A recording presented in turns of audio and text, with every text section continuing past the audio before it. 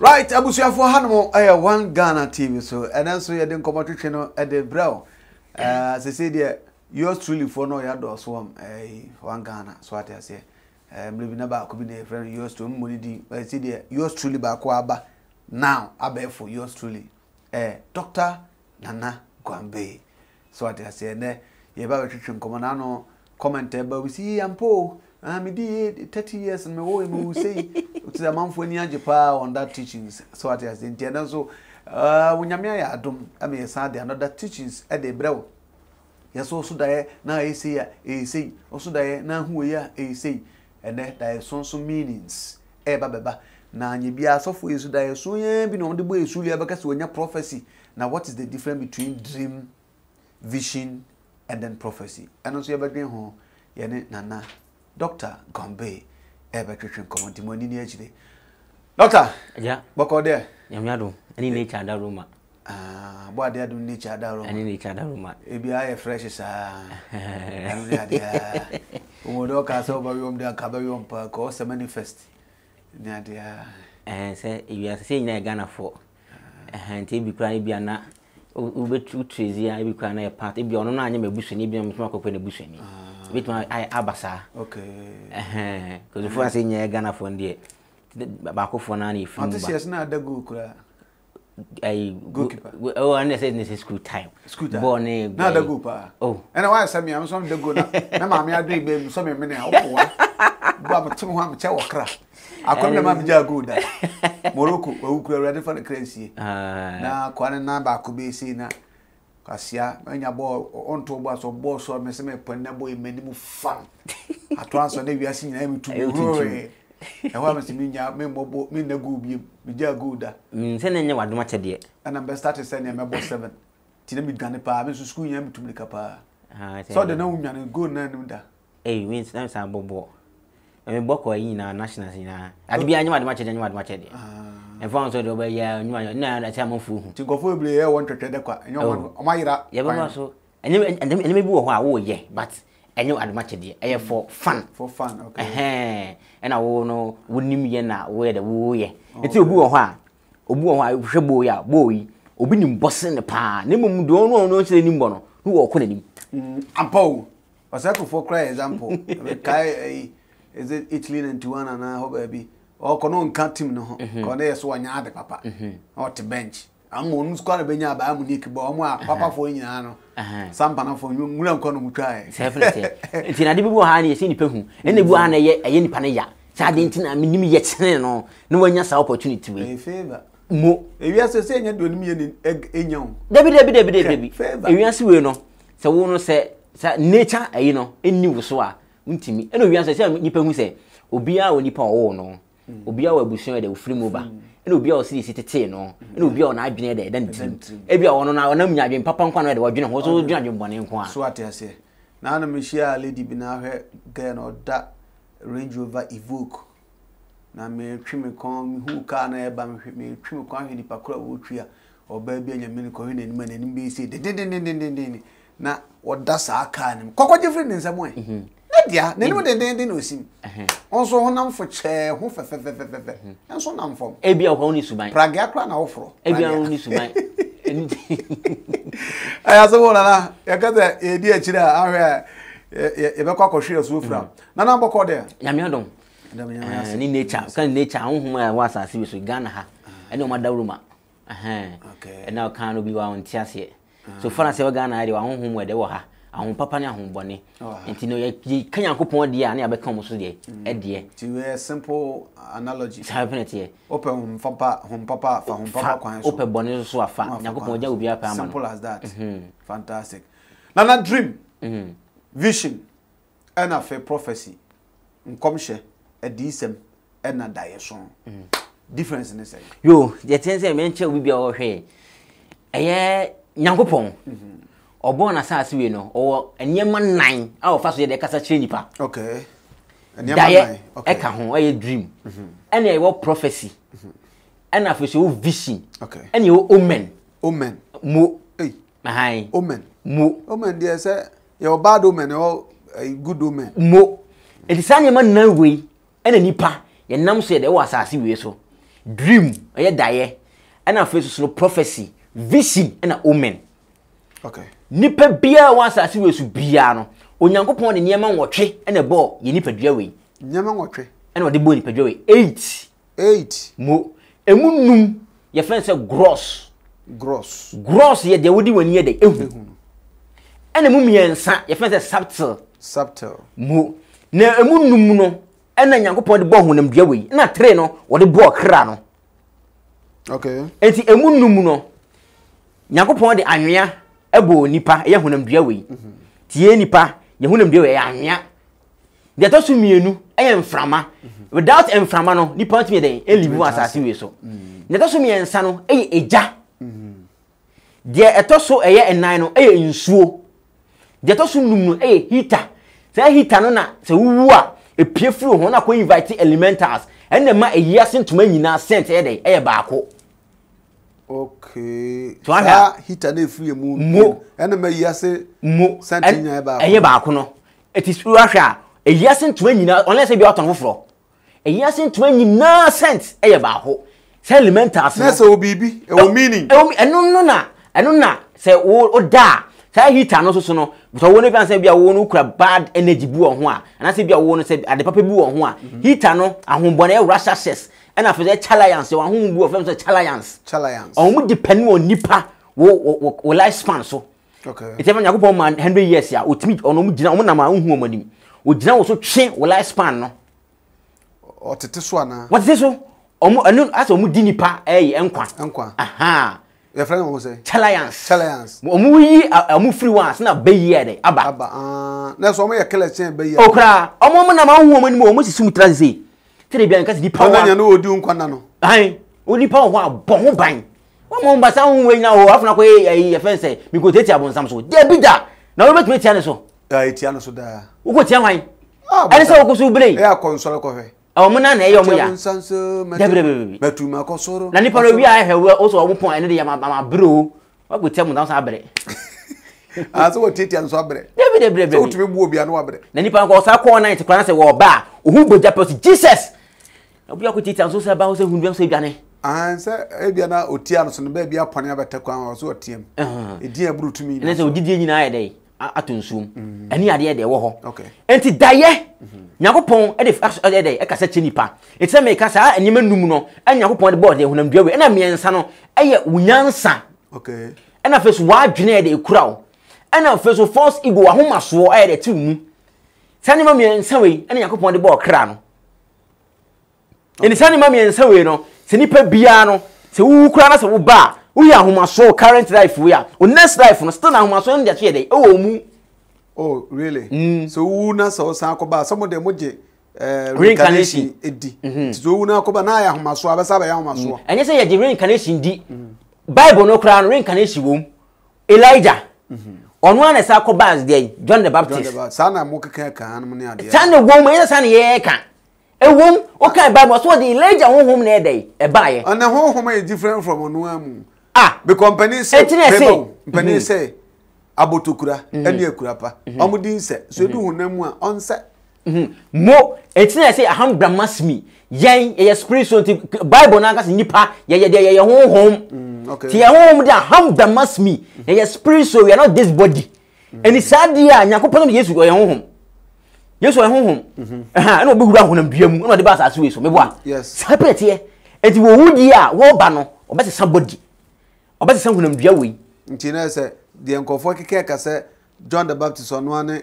Elijah no kre na say Elijah na san ba as John the Baptist you say we hu say bia wa kwa baba de ho me ana I'm on the amount for tag kapa na no me am shi akwa bi otama akwa no ba na so me ba me hwa kwa ni ma me hu manim say onua na akwa he the na difference kakra won so no nyi che me hwe na nim de say pe ana ko jeje ko wutu ba bi na wan kan che me na che say nipa din se ebi na yesha na ka se manifest die yi ebi no nipa din se o de osana pa tani ade de ewo ho na sani man na we nyakopon fa so ye de ka sa che nipa daye prophecy fence omen na fa so vision okay na ye ka daye ho asem ye ba ni nyina so ye da ba ka ho asem na nipa bia no se wo da ye wa homatia bi a so ho ne paduanim ene kra na de so daye no I fancy Astra the cord. Astra cord matida. And I said, mo, I can hard pain. Wow, crown I'm so kind. And I said, cervical cord.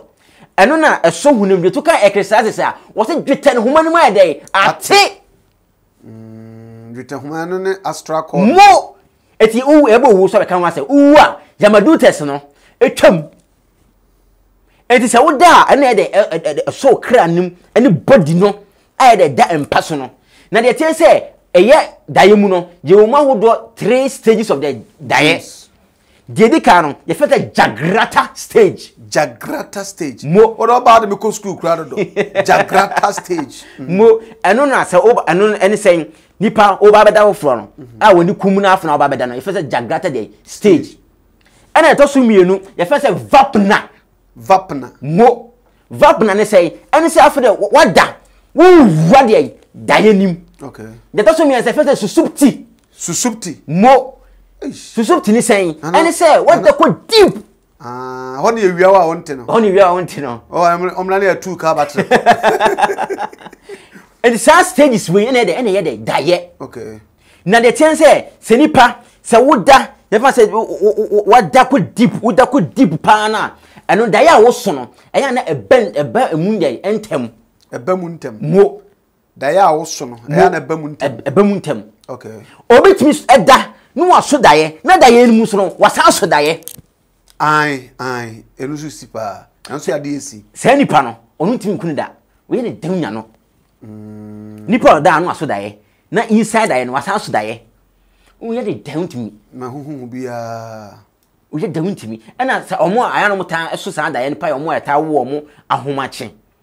Eye from 4 ebesi 5:30 power so respect to so and na face no omo so ayeta wo omo awia from 3 ebesi 4:30 pm omo sangofo na mo ye sangofo ni bia omo no sa time no so na nkra na bo ye wo omo no so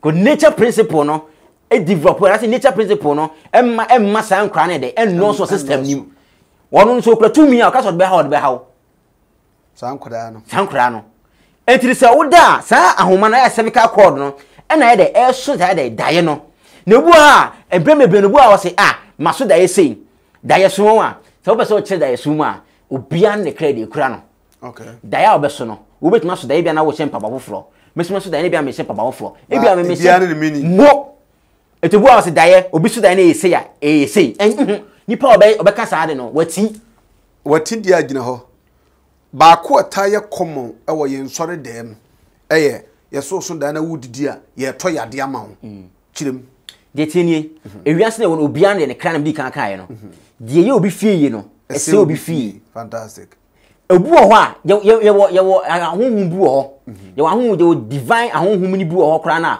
wo mu no after I say ye honhum se fence ye modakali say so no say we want bibi e wo mu a ye bad ye a obu obetuma so dae obetumi nsu am say nom wonu wiade be chi no musu ya we sad na fru we fia pie okay etano no say wo ko nom nsu na o we say ana ye boni ana anu bon samdun so say no beka mi wo so no enye say na de etie enti so obi esu dae a ti so obi su dae na say bi o ka so mi record na de never send me never udini u date of birth de ka ho na me hwemu ansa na me dai ma che wase eno ni ade a se nipa no de wo ka che nipa no me fiti pre ko pe na che say ye kroma sofo edodo na no ye da so interpretation akwa one way sana tie wo te one thing say nipa ye di person bi boni pa hu enye da bia na obi so a eye de friends odi boni pa hu o de bi there be okwa nipa as wo obeso da na hu so owo a enye owo nyina na de enye papa okay sir the king of offense the king of offense snake the king of snake ono so da ye na se wo hu ni nkrofo ni bia ya de papa vasuki mo ono the king of snakes ono se wo so da ye na se wo hu ono kran na ya de papa na eba enti se wo so da na ko hu o wona bia so fika se eno wo de na se oboa Nana Guambay. Ye wo ahunhum a omo so transfer code ye owo samba and sumba omo ya demons samba and sumba ya ma menka bi Samba and Sumba. Mo akanama demon etimi esade no. Okay. Wono ade osuo ensuo. Eti nipa bia se wo die so man nsuo de si nchen. Amafo ni. Ai. Honhom boni bia esuo nsuo. Because mpanyin na no edura na jo attack nipa wan. Se ye kakọ beba so. Wo da kro ni kwa so die ya sei. Inamfo ni. To be down so die ya so me hwe Nyankopon. Wo hu Nyankopon na wo he no. Wo hwe sili na so hwe Nyankopon. Wo da butu. Come on. Na ubutu na so obi su ebe gina wachi di bi hu tirima na ndai. Na be budu du hwe abatu. Bi ahon no ba nsu kura kotokura. Because woni gusu de ani oba mi wa ho me na yo. Ni pe wu anadwe no eye mo ni odo he so obi edana so wu a obekọ no aye sei. We study sad ni pa he obi wu anadwo a we ko dem ho a obekọ mo so da ho sei. On na hu mutu da. Because unya da ho sei akanama demon no dey ebowura wo. To na de suo nsuo. Okay. Enti bibi sa atu as mununtum sei ebu atu mununtum e da acheme. E che okra na nsuo wona sa utumi ni sa e kan nsuo ni bi kra be gu ho a eno ade me de be firi so akọ. Amanfo ni to dey free. Sa. Ni bia na empa yo, de me kasa asem we. Ni bia na de empa ye. Enti no sakra no ene de ni nam de eso da dai no. Na enti no so wuto bi don sakra wa de krr. No be dai. Wa be wura hunam bia nim. E sa straccord na ene de ne ai san nanse. Anyi 10 times. Wo be so hu ananse de aba kan se ya. No be dai. Wo be hu ananse so wo bo e tinta ka webs no. Sai pre ni padwan so de etie. Ita me yemfa ton se ecclesiastes ekasa asem no no bia me ka say o de ni bible enyi ni menya na o ba me ka say wa twa wo do be bre ne wa asase we so de wo Bhagavad Gita de wo Srimad Bhagavatam de wo Holy Bible de wo Holy Quran ayi na wo kan na gawo for kasa na wo enya gawo for kasa okay eye atre iti yesi kasa ye twa ho biography abe so asen Bible na ye de read no ni Nyankopon ho asem okay eti Nyankopon say atre nya firi mu Nyankopon de eti dem men kase we de enu kwan na atwe dem ase bi depend won no there be one other isu asofo no ta kam yetie oda na na obi da eno so the take free asofo no hono sa na tie anase nchirimufu bi ba just hold on so be yima no mamen twa me ho sima baako enko eskafo herbal center sisi de oboa wo chese na no MPB o kumasi ya madam fo pa no frost na wo kan fisa guru ni sisi de ja boda so nyonkwa na mekoda mebo meda ya na mtwi meko jen ni na eskafo gentleman capsules juma na se wankasa umpo sisi ho so chance ma umpo mi yedene be ma betuma ya anadwudwuma egina kotodwe honhom de abekọ Nana Guambay ho ni mo honamani de obehia eskafo gentleman capsules eno na ebo efu nante refi mu aben a o mai obisi sunsa hon kumasi edwoso masa wo tukwanya tukwafri kumasi e bia bolega ujimu akodu bolega ho na ye bebo enta obebo nsum apa akase mo apiafo akase miwura na se oda uruwura sanso na ma no pese ye twa de papa ma wa eno anti capsules so ati ase said na me kemisha ase na me kanu babu ahuna ne de ase ti bread da wiem be 2 weeks nso ka wo dem no bi twane isa sa di bi shede ba bia de wadi honi anti capsules ya no so ne frɛ no abra virgin semra no ma omoda ne virgin Nana Guambay sa na tie so da no no obi da meaning ne baako anase isolated spiritual marriage de wa hu wo do be bre wa mo de mo wali nipa de wo sunsun okay na sunsuma wa de ni full topic ba so na question ya obisa no mame anchim sei na tie ni nipa se woda na se wo pese wo so da papa emebia no da fa wotie de eco east anase north east anase north ehona ne papa nyina de efriba enti no wo ye kristoni de Dr. Guambay kan die nya ne kore Yesu Kristo oba nyansafo no omo fini fa ne baaye enye east enti obi o se Yesu kwa akotre jani se nifa so west na bonkum so ese hu so bi ye dey ete wo ti do ti bonkum o tumi ese do ti dey nifa no wo do ti bonkum ho no o tumi ese do ti dey nifa no adentia and yes metaphysical dey principles okay eti say dey nifa hene ene wo dey bonkum hene ene no tumfo o ntimi ka say nifa hene kwa ba ni dey bonkum hene sa Nyakopon so se mi boni pase de mense so se ni pa se dwene fa no ni papa mu no se be Nyakopon so ye de adwene fa etire ni papa nyina ayo de east enti kremfo he omudo mani kyerɛn fa east mo ekiso fo si aso dan a ne de ani ahwɛ kwan mi ha akɔ west ebe na akɔ aso dem abɔ mpae amana akɔ ensi da on be bi ekiso fo to si no se bonkum no east mo ana nifa no ye west mo okay on be ekiso fo de to si no o pese wo so de papa for tie de o da for ti ko east and I say north for prosperity yedie enti wo akra be kire se de wo akra be se de be se position no odi mfi a wo da be se de position no north for prosperity enti so be so ye a wo de bia for tie de eko north o be se ni ma papa e ba wa bra bomu a wo de bia for tie de eko east o di ti ko east da e boni nso bi da obi pon practices ade we ti ko easter mo da e boni nso bi da enti yanya example fansa dem ha eti se mempesi ha e wo se mi ti kwa he I say the compass be gina ha ana say bi awia anopa ba bi awia pie free ba no ba bi awia free ba ho na wo so de sete mo awia no pie free east ma we no e before no uru ane dem ana ne mpa hye gate achi an enye won enye adwumone ne mari ahura mane Shabrofo, Boni Shabrofo movies crack. Musa Mumpanesi, Fifi. More Abrofunim Sanima way. It is a vision between Abrofo Christianity no matter more as someone. I am Panemum to our fan trade in your support to one that's what you read jam. Abrofu sit down crana moon to block said the ACC no moodin me amu to dan mo mrepa. A dan de mum the banem panemua day. And Nina ye pet. Ni na ye pet. I am Pandy and your eti e wo akura no fan trade in because only maami ni sia no we bia mutie dey e face eti wo ba wo akura na so de dey kalisika ba tie nyam kra so de dey ni fogu kumebre tiko he west samu bi nyam tiko west mo na sa ma produce akura na so dey me kwa so na mfiri ba no me ndi was me die wie kwa ma ye ma horo me nsa be say wiase we no a eye principle eye param eniso sukrayam asaswatam ana asabaya to boss sukrayam asaswatam ana ya bayire di ana de be bayire di ewiase we no je wo papa ene wo de ene wo bone na kan no sukrayam asaswatam sanskrit kasa se ye beka twi anwani beka aigbe ana obia enkran beka ga okohunhum so se sukrayam asaswatam so sanskrit kasa me de o muka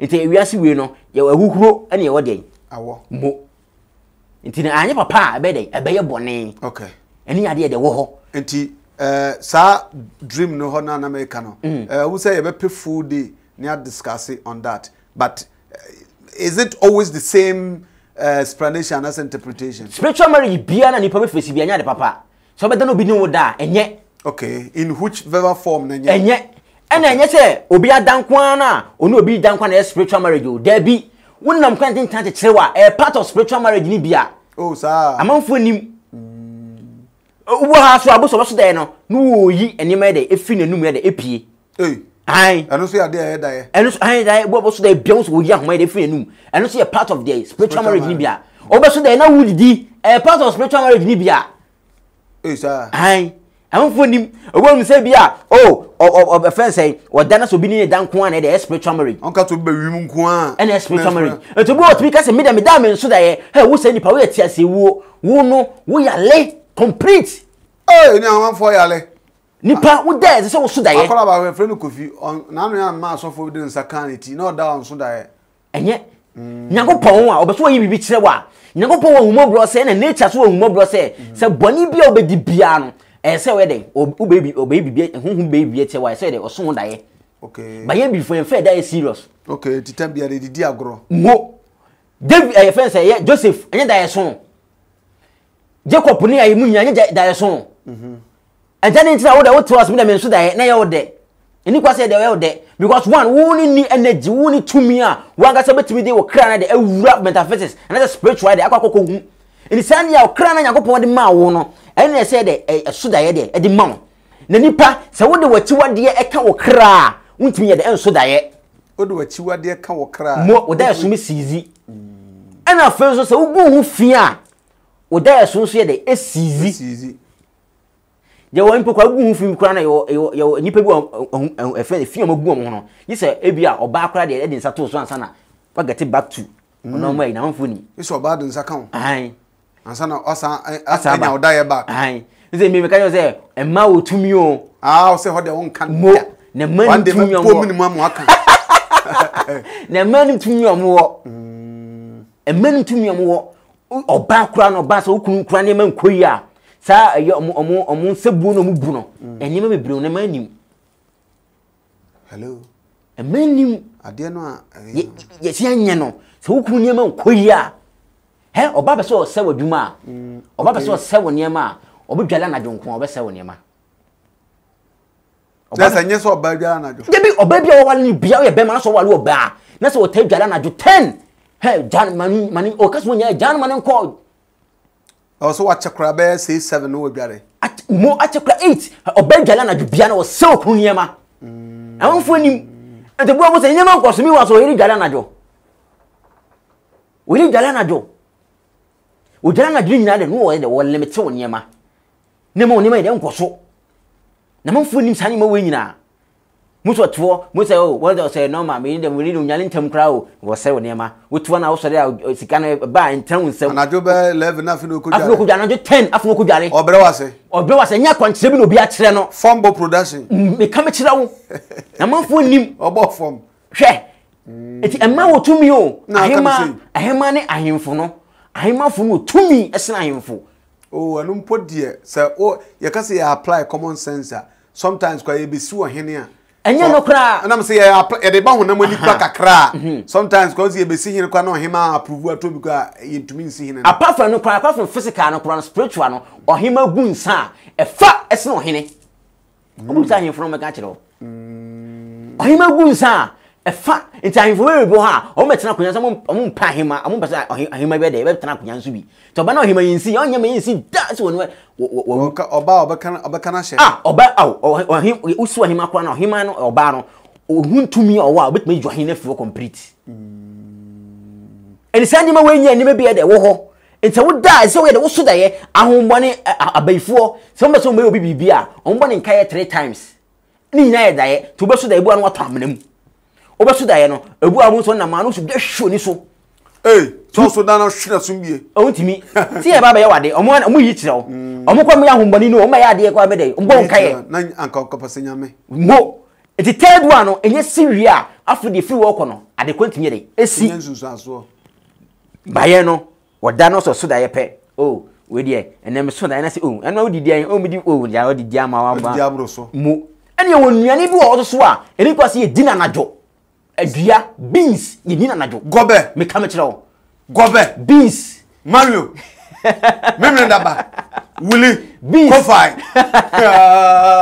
beans enye se gobe ka hu de se gele ka hu by beans beans as a whole no in the beans anajo se beans kwa do ba ayi kura so come dey am so the common sense na wo mu kakra unse beans an kasa charge wa anadu be yi nature no wa nature principle no enim sane ma we nyina into di beans anajo a mo se physical no na asa ma ho ye de e kiro ye o ka kiro se men di na anajo hwe physical de ye wo na spiritual it we kire se nature no e de bon kaye se men di beans de anajo impokoro te di beans anajo a wo nkronkran no mu nyeye o nkro mu nyeye enwani ebeba enwani so aduane kwa wudi a epo okrada so openie pa okrada do adi fruit nko a eboa wo ope kra okrada so duru a manwi meat manwi nam bia mo okrada so eduru a menni aduane de yetuo de efiri de from straight ni nyina de eboa wo menni de yetuo from se banche menkan bayire santom aya abrodo ma sweet potato koko sanema no mendi and if from the straight okrada no mo ne mo bet na da wo chanko fo achede pa ai say na aduane mani nso apart from beans aduane baby say na de wo choma de so mo bi kan ho aduane apart from beans na aduane be na nse so odi anado ena meka no bi ya ka beans ye de ko e ba foforo e ba ennuane so ba che mo e ba ba che ennuane bi wa so wodi ennuane ye Africa no a e close to metaphysics ise broni ye ne niema jane mane ye ne niema na so ye de eye wo de we de ya we tuntum we de ono so ye de wo ye kokko no dos yi enye ote enye wo cha na jo na wo di sa ennuane no enye we dia dina no pa. Okay. Dina no pa. Na say my issue about an go to be amano o ka on pe no. So onim anything ya dey be na dey ya amanfo no. O kromi ase no. Ete so ese abrofo no dey emu ye wus more esna abrofo no because of sanema we nyina. Omo asua enim. Ah, ba ye say ye dey katakata yani. Ene ya say ye dey yempe ne mantino se de ye na abrofo ni live fa no saa so dey ye live fa. Ete obi ko ya aware kra makoy efie the engagement. Am ko ya so dey wedding. Nyansa wo fom anokwa de makon to kwa bere nyansa wo fom we ya say okoye engagement abusua na abusua hia no engagement omo so a omo wale wa aso dem no sa wade no egu mo esne efiefo ne ba so no ye ne papa ye die no ye nimu no na ade ba ko ya abufu kwan say obeka to say abosom anase bia o ye fence na that musum bosom mo wale ya just snap de ko dey ye fin say go na say ebi nso wa mose snap ye mfa nyi sika de shembre pum ewiase potogum hwegum ekwan fa once e din da so say ensa ne sika ade ayansa nkwade honhom na ensa okay ana fe so no ade ba ko so ne say nipa se wo da eya memfa wo mpa ne dey emmo dan no ma intervals ne dey emedam na no de oba sa de ne asuma de baba kuom ade memfa mpa no entre da no ade ntira efri se nipa so bi wu anoko ghost form na eba ghost so abechirim to na ma na so obra wo twene edan ani tire bu amuso da ho din mu se na muntu de achew ono no me wa bre because bi ko ne ku no because bi ko na ne time de anso no de na accident bi esi na odi ewu nti wonam ni obetwe because say ono energy no eso se ne wudie ni nti no na entini ono normal circumstance ni kwa sana de esan ka ye because wonu boni ye de e wo ho intebasa onu energy no eso sene wo de nte kata wo de ne so intebasa musu muntu de achew nto bia muntu tene pa on twene ne mpa no edan no o ma gab ndam mo o ma se de ayifo to wo ra say 3 meters so se de mo 3 feet o ma sai ni be de emeda ho o da ahwa abrofo no na so mpa ne sim fifia kwan na ho nyina boni bia no ne mpa be boda ho da to mpa mu omra akoko bubom o da ahwa abrofo no hwa abrofo no o munim sa ne ma we nyina o ba ye nkyirawo eni amanfo bro because obi akọwe skafo gentleman capsisi full name team say nimpe so nye oda single room afi na mpebe sim fifi abobo sound ube so set up say abrabo ne yebo and abrabo ne yebo so ye kire woni mebi ebe ma wa de otumpon abrabo nim ni sani mani we nya ni mebi e de etumpon e wa abrabo mu se be bibia ne be kama okay tu unya ye sape kata woni ma so kata ne ma bebre so e ma wo bre e wa asase we so okay because won na e da ho ade ba kwa de e wo ho no ena fe so bu ho a o se meda me be kira de we se wo da na se wo no e bia nse bia wo no e bia dae so no unyo bia wo kai dae so na pepreka se miensa ne fa se usumi ase ne da so unya da pe da bia be su bia no be den obekai preka se ye mu de omo fe no ai botanical no omo fe no hwan preka se me eno family ana fe ma me twani asabro ya no na ah okay ma pamiensa ne fa se usumi ase ne da so u da pe obe de obe su dae o a obekai okay but we e wo ho ni pa e fi a hohoro ho ana oh de be fa ho ye hohoro ho ya bi ana fe so no e ehye the woman for tuna so dem yi woman for tuna so dem yi ye so dey say woman for ehye ya pebi ne fe good unse sa de no se wo dem ahombo ni bi anti mura o amanfo ni ehye ya be da wo chacha de e wo dem ahombo ni bi anti mura ho da first opeso dana di ya o mpa no ma utirinko babia north prosperity efriba mo prosperity north and opese wo nyema koso nyema papa tweben wa fat ko the east e hono ne wi de efriba na sa prosperity de no an say da bi so you be anwa wo sika and you will be so de wo ahonyade difference wo mu okay and more true am for treasure bill because obo the richest men in Ghana abu say otoso oni Agyapade bia na obi so mo a o Agyapade bia so that's the difference prosperity ne there udu tibe cut off mo and apese ahonyade ba wa bra mo ni nyema wo pa tweben wa east okay isani ma we nya nyema we ya de ebuaw enne ya toturi nya atwagu because ye say de e abosom nyema because ye say de e say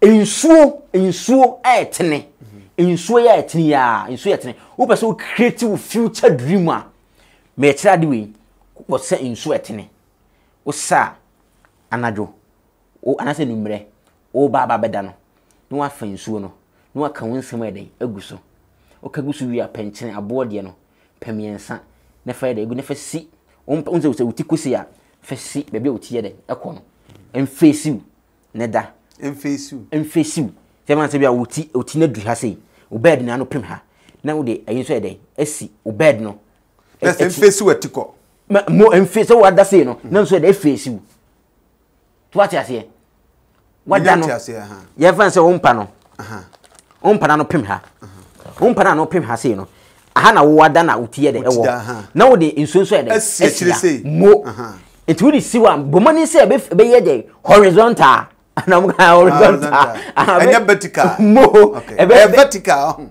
vertical any horizontal mo okay be face wodi ka wonsem na agusu o enti ade chi ahomachi ebo be se 3 first brahma a mo no wa de wa fansuo no wo fansuo ni wi a na de o de akogina bonten no aka wonsem na de aguso asa agusu biem de o kan na jono repeat mo repeat asa aguso wo wi anum bi wi a fa bi ye de friends so fa de fa dware me mfa sem na de nka ho wo create ni ma fa de e ma wo ho amanfo nim koso ye genesa for 49 days ade bi o we hwe ababon bia no sabeka Dr. Nana Guambay, Bomadian say numbers na gu screen no fa na one Dr. Nana Guambay. Antwetwe nkomo.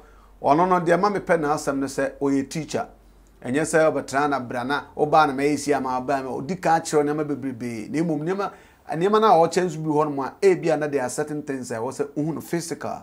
No to kire ne ma mo so what as identify numbers na gu screen. Mema ono abo number no as we move along because enche bi e be sorry nkomo twetwe so but Bomode soboko Dr. Nana Guambay na soye me mu ndi anyame no kurani teaching na wo nkwante ama me pena sam bruta minima about ba ye kase e bia entokwa na asifio no mo trafie mo tuatu a because edu anadwo a be ma nyina sade se be ma nti obeya kwa ntwea wo be ntwea ndo chire bi enem ne ade a de uhia eye escafo gentleman capsules eno de edu akagina mu fu nante ene wono ahwe ayini sade ehu asi ayi ntintin so wow afi go na ahwimu a uwia bia ye kama oba no nso sabe be ma de to kakamusa sabe kwa ye kuno ade nso so tietie bebrebe ayenye je ho eno anti capsules ena obehia na etumedi akagina mu doctor yeah ene wa ma feel brutal wan kata ye brutal o cheme terms now cheme don't tell me so afre gunzu etiame de say Ghana had mass of no dreams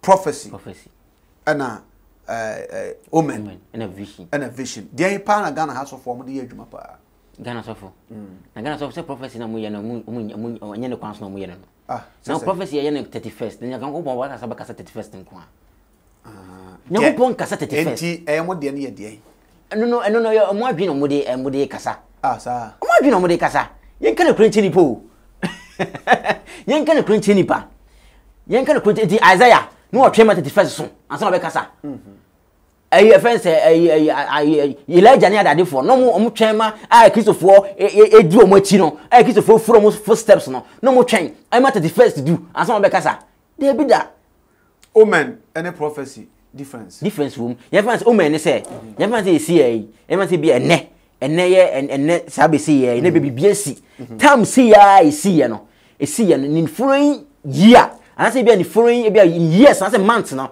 the same process no ebetimi so ede asa ede asi okay and if I say omen it ebu how because November bia mu minya accident ebu na e omen e wo destiny and is it breakable breaki madam fu bi wo ma no break ni dia ma no ebu November bia mu minya accident onya accident 4 times eno say na one way accident me dey be fa so ede mo because e bon kaye say sadi we mo obu a wona oba betuma tena ono ba ne tena 3 years na wade ne dey afole what me no ba tena ya 3 years anso me be ma tena ya enche time say na de na ayede na atofom woman de to so na de na how tete no na maame fo ne papa fo no ko onama na tumbo bom pan bibiasi eno so wo ho eno ye omani bia mo eno so ho no so ye omani bia obu ane de no obu ane omani no obu onama na se mpokura no onama na se bia bibi kura cross na nimu a otumu se bibia de so obu onama ompesa ne ma no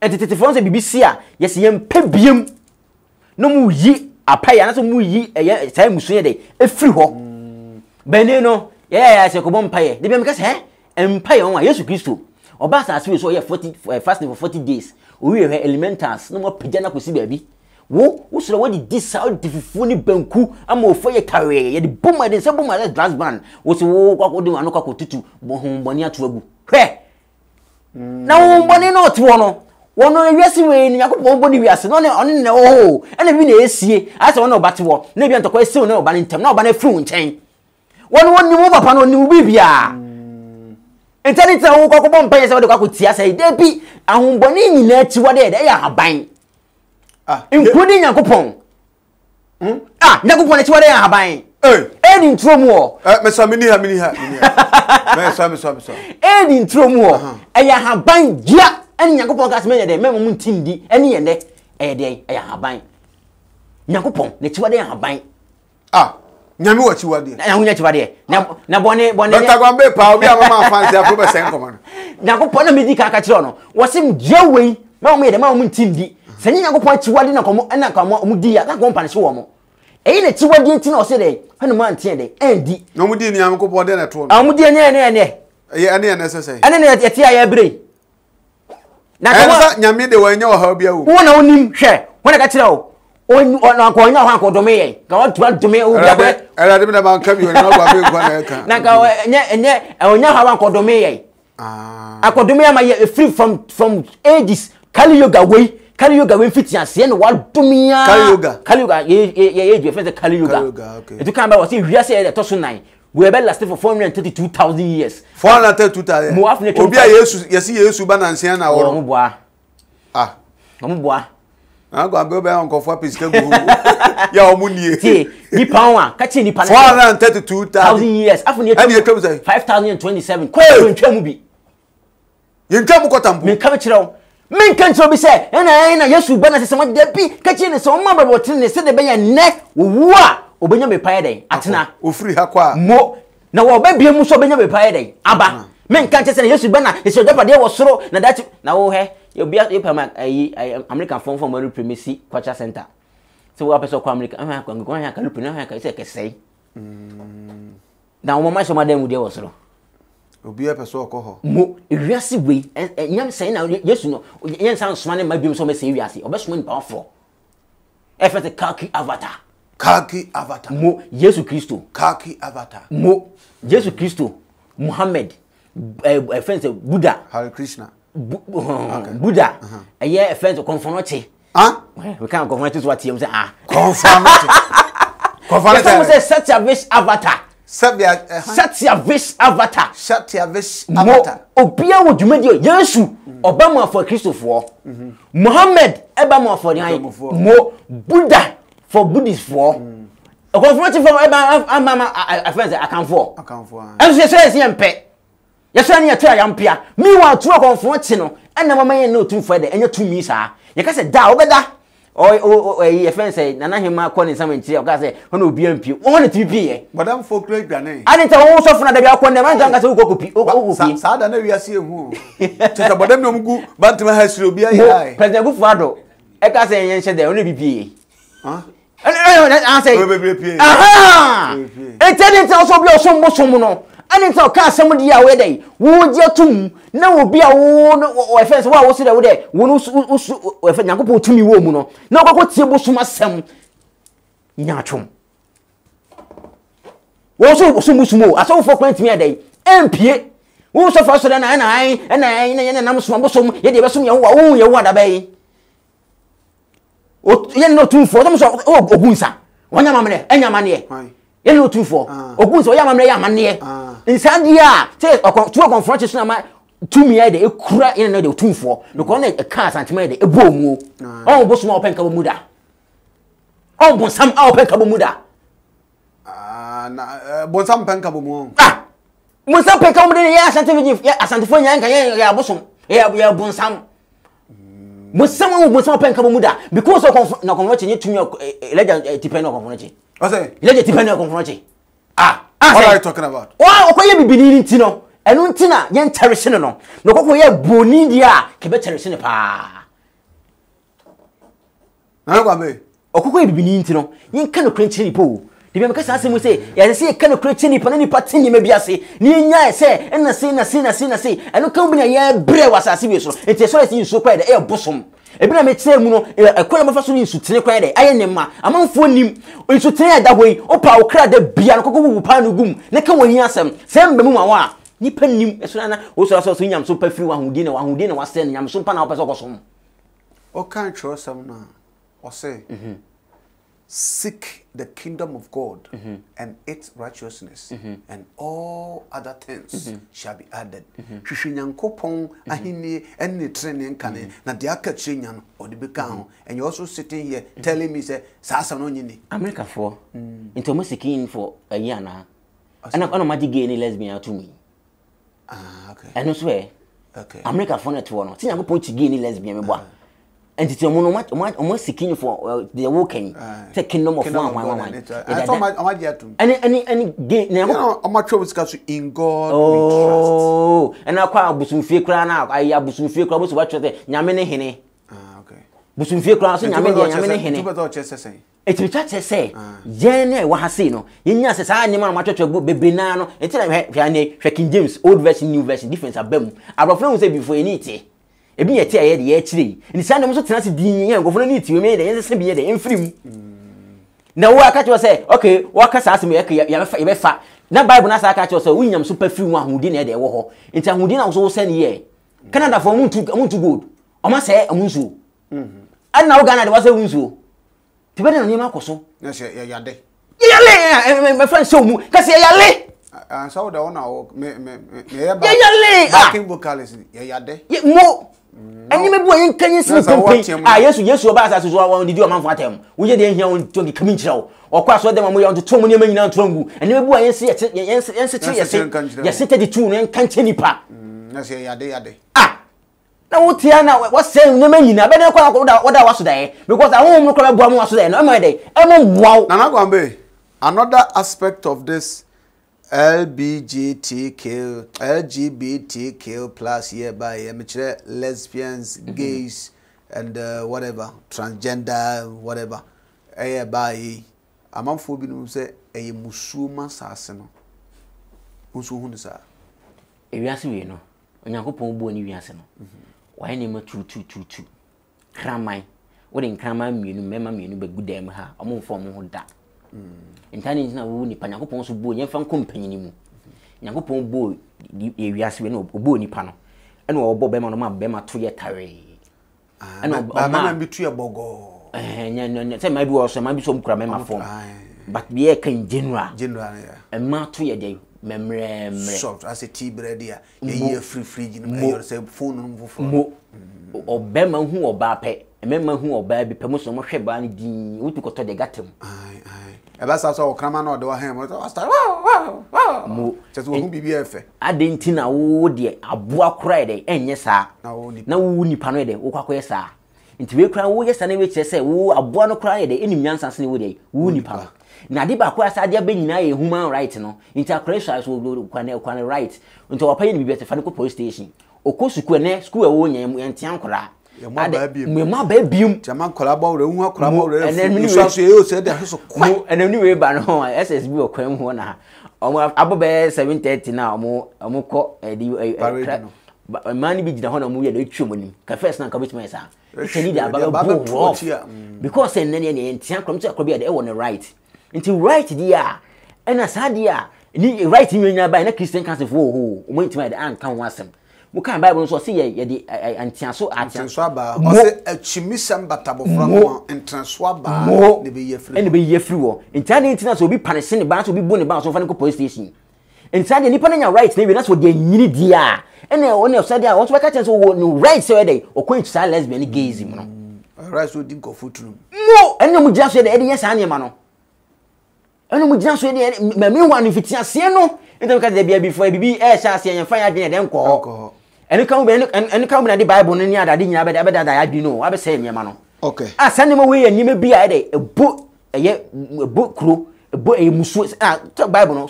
Sodom and Gomorrah nyakopon soma agni a wo hwe eja so agni ona ye demigod we de wo hwe eja so ema ne be say Sodom and Gomorrah fa pen na paper be tro kan no atwa to ya no ha be sunsun ama ne de eja de be say ye Sodom and Gomorrah fo no because nyakopon de won pesa de no ntane nte wo nipa no wo no ye ya bo no de say ena ni nyina so ye unemployment de eni ahase eso kan ho employment in here, what to do with it. And can be Nanipa no say no, why frustrated or stranded, that's one nama.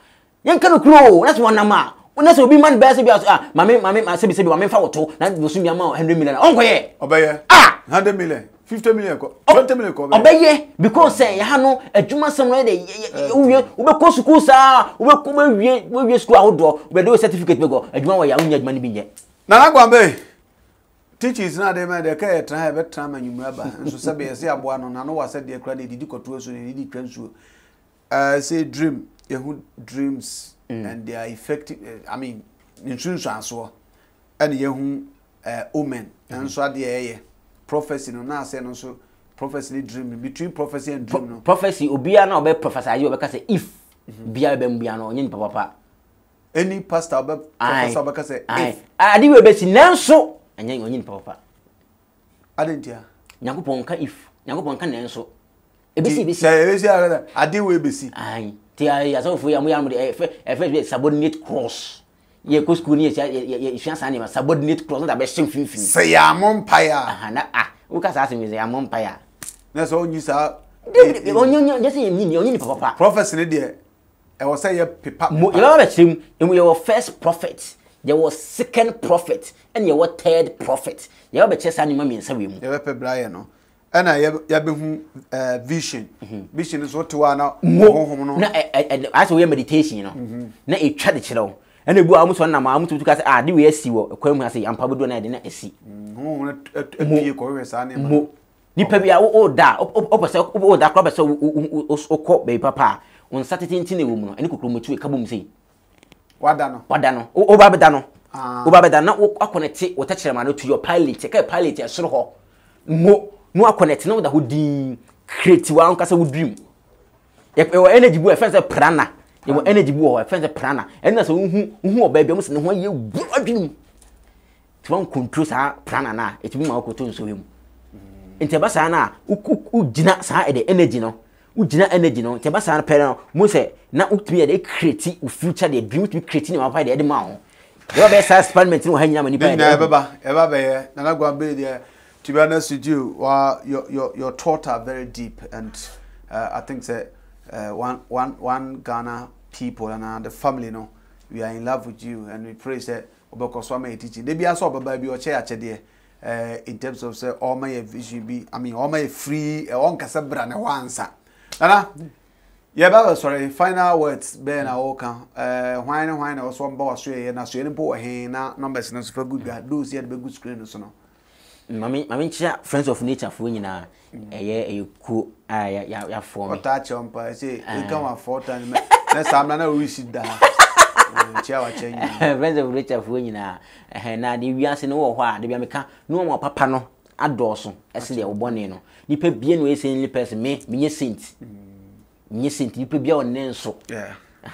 Nipa bia onenso. Ni mum nyina ye bomodin se ebetima de ebetima live righteous life. Okay. And so the ed many pada sani bia wasanse wi so. And ni mum no ho amma papa ni mum ye den. En no so. Ense de obone no. Se be bia na be kama de ama. Dr. Guambay ho no e herbal clinic. Both physical and spiritual. You dey ahaban and they decide ya abu an afre mpacho mimi sane man menye da lutuni za wan menye sane ma no sane enso hwe se din obi tu friend azin menye sane ma no ye hono ayare sane yesa both hunhum ene hunnamu say spiritual marriage say we dana da basa mu se wona mo na tentan wo so bu oso bia adwuma sem na sa brabo no mu se anima bia wo ye no eni kwa se wo ye ni a kire se ade we na se we de wo ye and say physical say a offense say twere and say diabetes hepatitis stroke and after infertility hu namu yade bia ne say yade ensa ye kwata kwata ne be che ho aduru no akoye kwata de wonsa de be mi sa be da mabusu mi wu a abebe a wonse o sa ba do de wonsa o ba che no akoye be che no akoye e ka no na busu mu se ne ma che no akoye but me ko fa na etwe etwe depend oba be hwe se de sitie no case 5 no bi no edu asa ko ekokoye e friend surgery okay okoye surgery da na firu be nyanyini di amoye ho ahne ye ho de mo wadu na de na efena fe etwefare ebu se ibu amusa toto man nya man pa ne ta muso ntini hye skirt enyi ne ho ma manfo se ben ho ofe musa mu na sen ho nam nyina nyina san de no de ko ya intimate abofudu intimate ene so ye haban bi na aba ene de treaty tani ade de wo ho ye kumase ye do nyina ene ye wo ye ufi tek akiri wona ufi apiedu a na wo ko ye do nyina numbers ne 0241 587674 0241 587674 and one so your WhatsApp number we numbers ya yedidi juma. Okay, right, eti said a kind no aboa no na no akoto asuo we di anka onyanko betra asuo no nso no sebe e de brand ye adwuma na sebe ye se udidi agyabi ye pe be hunti akikire boa ana se ye se nam ka osiase na opeso kire se udidi agyabi ti agyabi sebe ya another time you to me assign atoa so de abre won ti Nana Guambay ewo eye donyina numbers no de two gba no Nana Guambay spiritual and herbal center odin haban kwa na saya de ho honhom no te se de kro egu honhom Goliath kro no ho haban ho essence Nigeria for say there is a big hook for every big fish then say de yare ntibia no unya de ko ho a obesa de amount apart from kwata o say ne de or yeah, one generation no on so person na busu afọ ba ye kwata fo bi esa apostle ko jisa fo TV omuntu bi nto bi on so pen sa ntien de obekire na wa kwakoye e na fe yare bia wosa HIV video em so onsa eni sa is eye friend say a confirmatico nyenya na haba mi nsem kan we sa is ana HIV ni nyina sa nku de HIV ni nyina sa a confirmatico utu sa ni nyina na haba mi nsem kan we kan say before pen ye ma okay HIV si ni edro na ya de bie no ni edro na sanya ko yakopon ko ni wo kan yakopon ko nya de ti ni na osa na asa kwatankwa na ne onsa wan ko awchire ho edro enti ene besi alo yakopon ya doma ye besa so ehye be ne Dr. Nana Guambay ana twetwen komo on One Ghana TV media ne Nana Kofia Jessica pa from na be ma fentem from na menyo so na me koi na me bob me man nsamra ne me musu yei na mo agye so wonu se onye be ma enyi subi ye kasa be ma anya betre na enya bodwese ena nya diri mni muso womra afi odu anadwo a oda na hwimu tutu e so hia escafo gentleman capsules eno de e ma osisi eche se danwe mposo aye dene samuna bi kwa na wutu otumi tunu kama na ye soma wo boase nso anya se okoya asisi ana wa boase kwa na nya te o se utumi eche hwehwa wimu na nsana otumi aba no so bebo anti friend fu nante ena ba no so de ye anti capsules eno mra no mo a ombeda ne virgin chanze sisi ho eyi fitafita ne fru ayase ya edo adane calendar ya ro kakaba edede sa ni person to single ya ni firu abaka cho maso mi kura mi ku ya che otete che na tu fru mi fi ha nya ya de emwa nti o so tuminya anti capsules na ebeboa ho ye ne Dr. Guambay kosra no frɛ number no men ko yese luto na mo nyi luto number ana o mesika dru bia nso o sa ya de tu ya de a mo kono sa ya de na entumi to ye be san na share bi on the same platform One Ghana, Accra.